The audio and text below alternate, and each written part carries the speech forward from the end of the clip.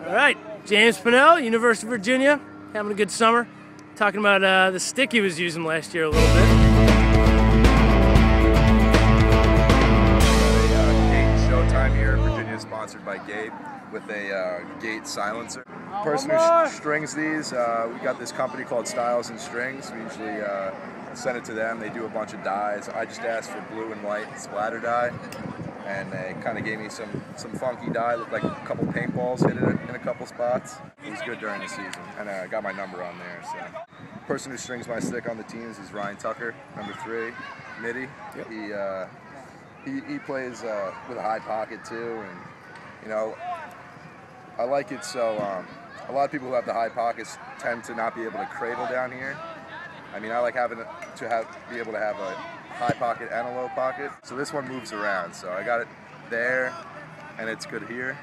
So it's very easy to make passes, but it's also easy to get a lot of power on your shot. That's why I really like it. So you're part of the first freshman class that kind of came from high school and then had to use not only the 2010 sticks, but also the 2012 or 2013 stringing rules. Yeah. What kind of an adjustment was that for guys like you and you know, other guys in your class come from the high school sticks? It's a pretty big adjustment. I know I used to use a U, and I liked not a lot of whip, but a pretty good amount of whip in my stick in high school.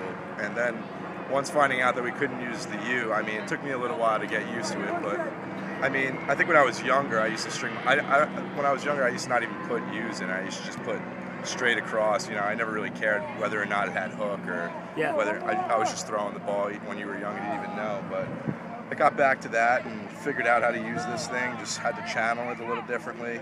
Did stuff with the sidewalls here, wrapping it around. Tucker does that. I don't know, just making a channel, a little bit in there, gets a little tight, but. Besides that, yeah, it wasn't as bad as I thought it was going to be. So I think it's a good rule, and I think everybody's adjusted to it pretty well. Well, thanks again for the time, James. Always a pleasure. No problem.